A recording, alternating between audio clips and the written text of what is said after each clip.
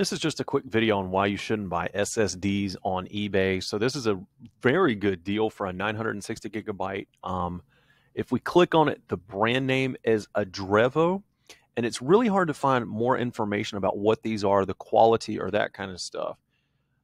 So if we go over to Amazon, though, we can actually find, they don't have the 960 gig variety, but they do have a review for the 120 gig variety. So let's click on that.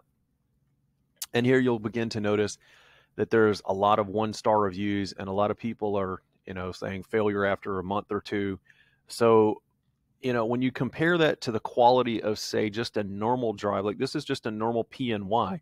And if we click on the reviews for that, you notice that it's 2% are one star versus 14% are one star on this one.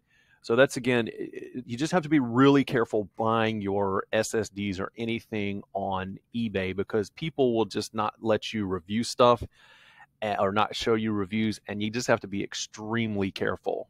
You really have to know what you're doing if you're going to buy any type of used drives. Like just scrolling down here, you'll see like lots of fakes. Like this says it's a SanDisk. I don't know. It could very well be a fake. So there are some fake drives out there. So just be very careful. That's why I prefer not to buy SSDs or M.2s or NVMEs off any site I don't trust. And eBay would be one of those sites. Thanks for watching.